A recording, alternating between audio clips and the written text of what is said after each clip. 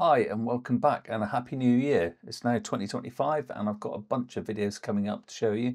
I'm going to start the year off with something a little bit different to my last few videos. This is something I think maybe most of you might be interested in, and this is a really neat little keyboard, add-on keyboard that you can connect with your PC or Mac. And in fact it will work with a whole variety of devices including iPads and things like that. But I've primarily been interested in this to work with my Windows laptop and my Mac Mini, the M4 Mac Mini. So what this is a programmable 12 button little programmable mini keyboard, and I got a couple of rotating dials there which can also be clicked, so you've got additional functions that you can program in there. Now the really cool thing is this can be connected via Bluetooth or via USB-C cable, which also acts as a charge point.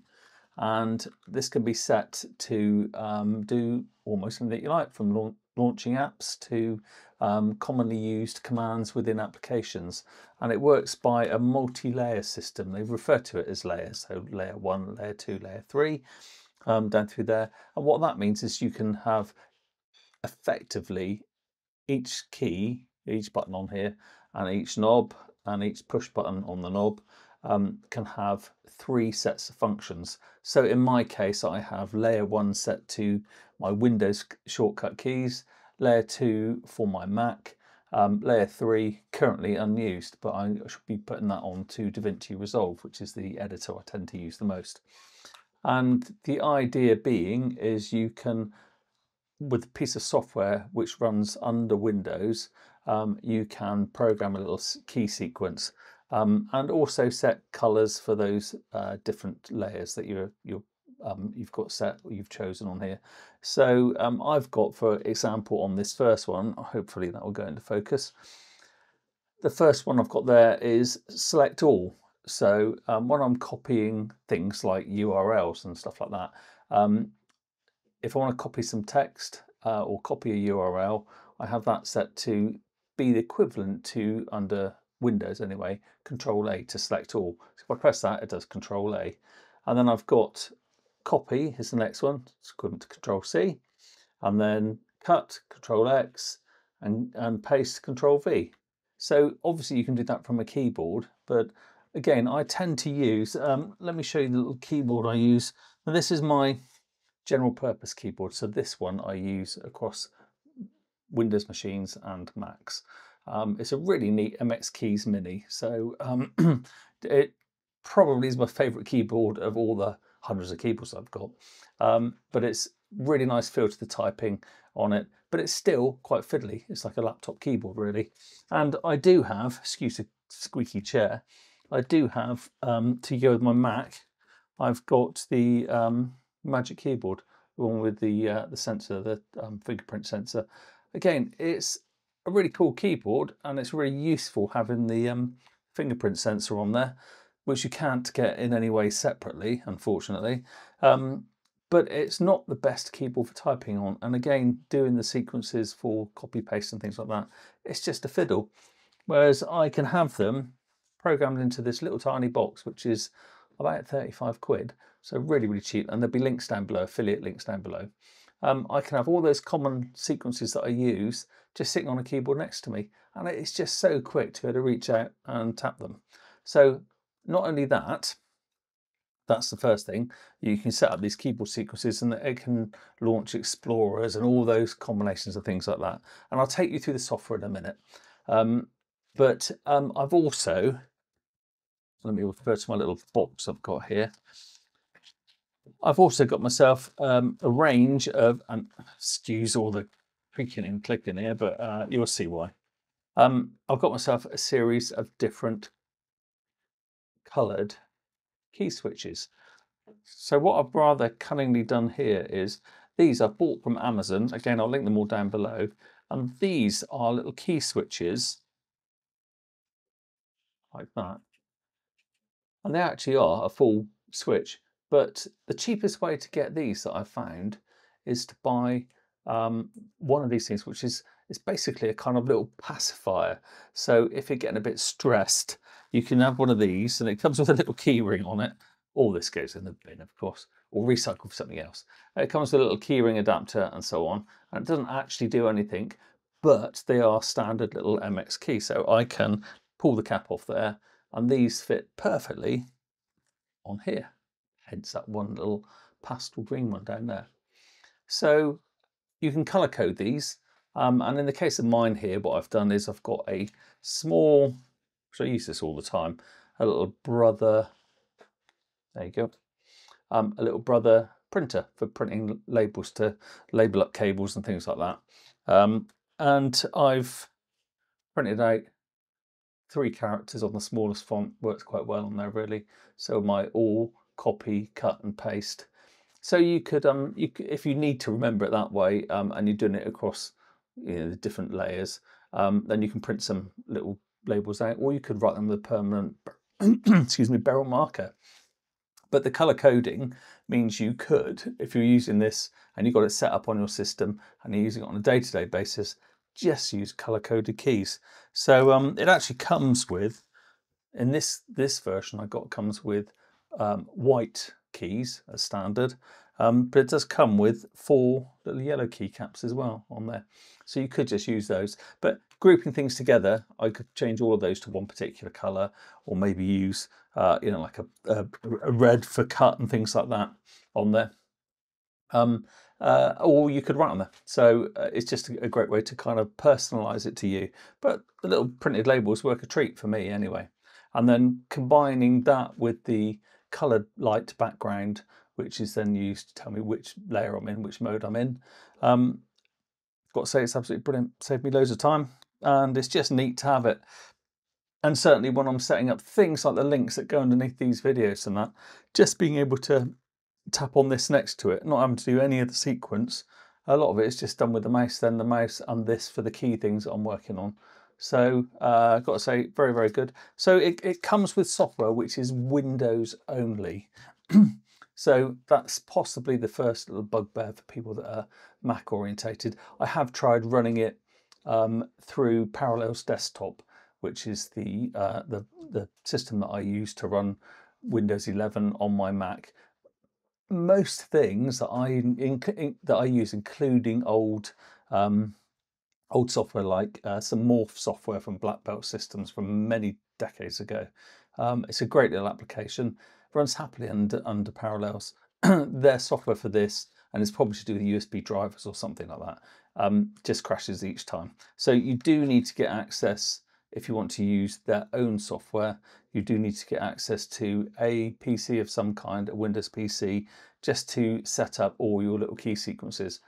Other than that, you can set up all the Mac sequences, no problem, using Windows PC. So even just like one of my little Intel 100 based little mini PCs, which you can pick up for about 150 quid, which is a great little Windows PC just to have sitting around running Linux or something like that as well on it, dual booting it. That's absolutely fine for it, or if you can get hold of a friend's laptop if you're a Mac person to do it. But there's a but, there always is a but. There is some other software that I've found that will work with these, which is for remapping key sequences under macOS, because rather cleverly these come with preset, they automatically produce letters of the alphabet and numbers from these.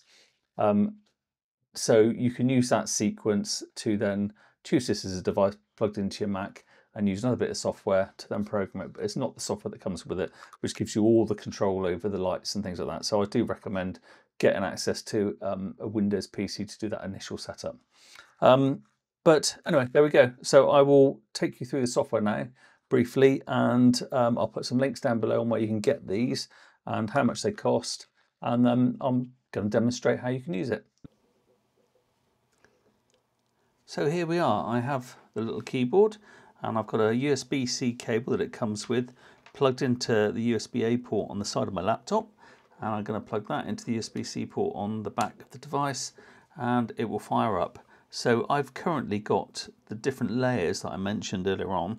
I've got those set up into different color schemes. So I'm currently on layer 1, and you'll see some numbers down the side, and they'll change as I press the button on the top here to swap between those layers. Layer 1 is my settings that I want for my Windows PC. Layer 2 is set for the Mac, and I set the colour to blue for that. And layer 3, which is set to red. I haven't really configured this for anything yet, but it's going to be used for DaVinci Resolve. So there'll be a load of shortcuts that I regularly use, so I can just jump to here to work with it. So things like cut, copy and paste and that can be the same for that. So each of those layers can have a separate command assigned to each of the keys, plus the knobs and the push button of the knob. So that makes it nice and flexible. So I'll go back to the green layer, which is what I've got set up for my Windows machine. And that's essentially it for connection. It does work on Bluetooth though. So if you want to use it on Bluetooth, there's a little on-off switch on the top there. But the only thing is the colours, the lights don't work under Bluetooth. It requires, even though it's got a battery built into it, it's obviously not that huge. So it disables the lighting effects when you've got it just running off of Bluetooth. But in all honesty, it's easy with the cable plugged in, and you know it's never going to run out of charge or anything like that. So it's nice and straightforward. And this is typically not for wandering around the house using it or anything. You'd have it next to your machine, which is how I use it. So let's go and have a look at the software. So with this keyboard we have a nice simple little manual, and that has a link to the downloadable software to drive the little program we use to program the keys and then upload it to the device. This is the files now listed here in Windows Explorer. I've extracted those, it just comes as a zip file, and you don't need to install anything. You just double click on the mini keyboard application and it launches to give you this screen on the left hand side. I've thoroughly scanned this with antivirus software and all checks out okay. I can't see there's any problems with it. I think it's pretty straightforward, but nothing complex on the website. A simple download of the latest version of it in English. So mini keyboard, and then after a few moments this program appears here.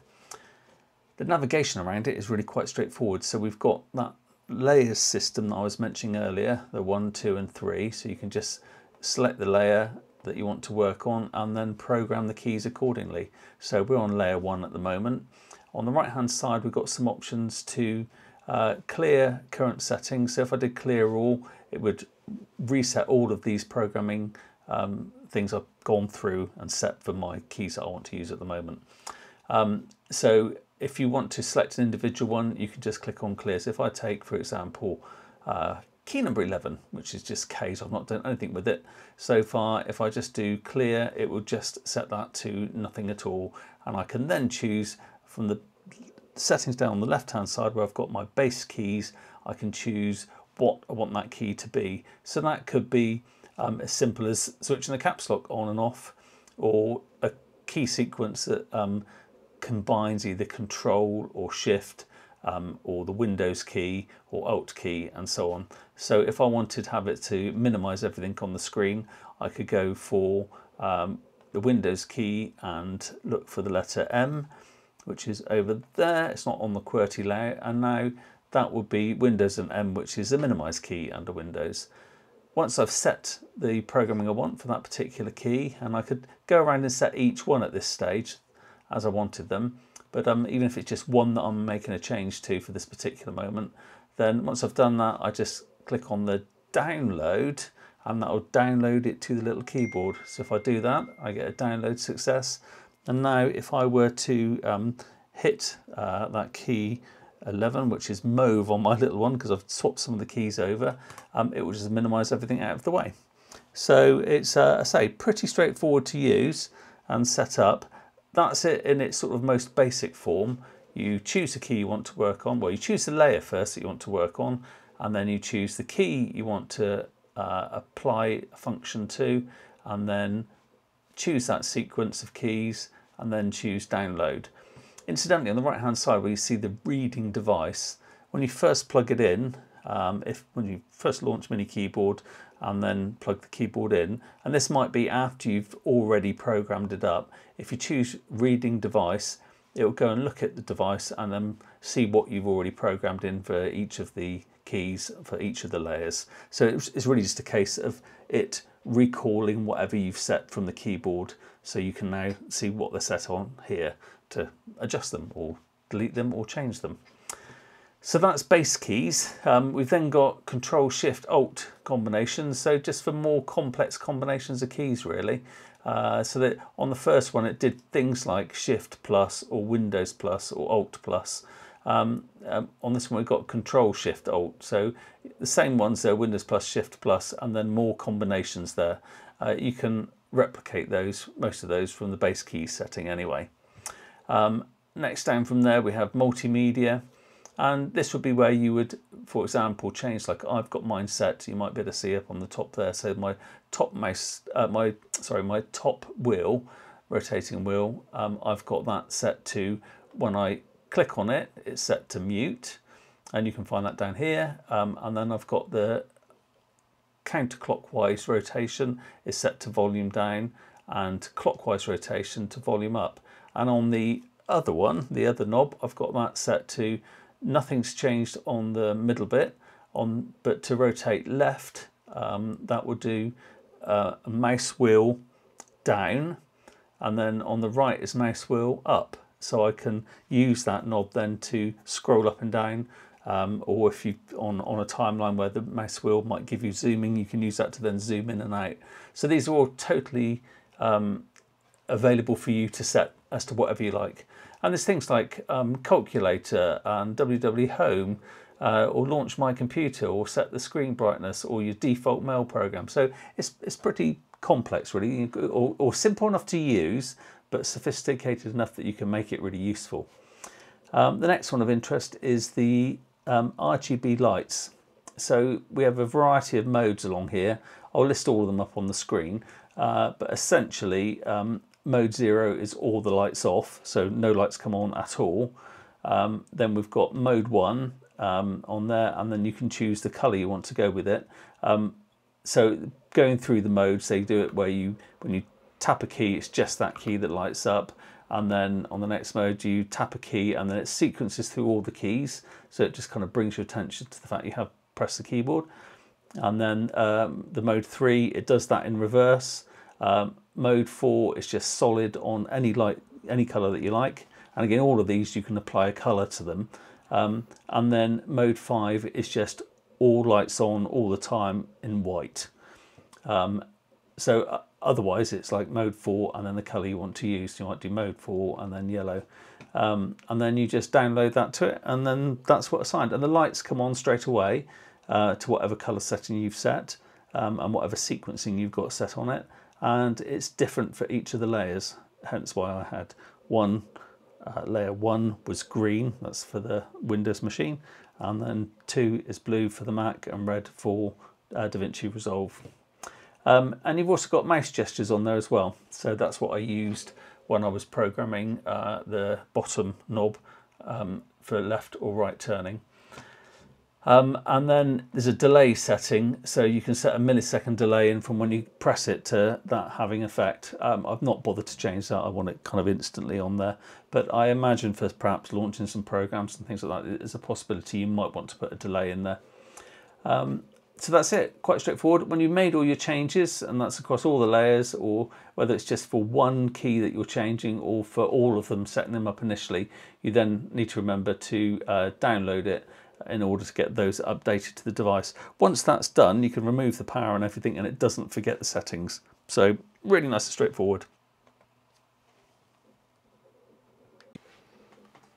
So there we go, that's my fab little keyboard with all my nice shortcuts, which makes working with computers so much easier. Anyway, I hope you've enjoyed that, and as usual, any thoughts you might have on it or any questions, then please put them down below and give me a thumbs up if you liked it, and maybe consider subscribing, because it turns out the majority of the people that watch these videos aren't subscribed. So if you'd like to see what I've got coming next, then subscribe, and I should have a video out towards the end of this week. I've got one coming out on storage options for your Mac M4 Mac Mini, or your PC, or virtually any device nowadays where you can store files. But thanks for watching and see you again soon.